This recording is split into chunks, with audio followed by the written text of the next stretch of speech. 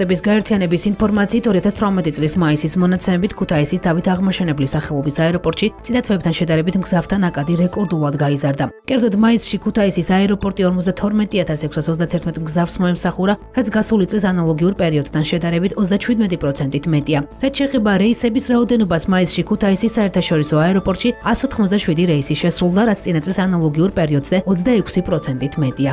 2018 წლის ხუთი თვის მონაცემებით კი ქუთაისის საერთაშორისო აეროპორტი ჯამში 171,064 მგზავრს მოემსახურა, რაც წინა წლის ანალოგიურ პერიოდთან შედარებით 20%-ით მეტია.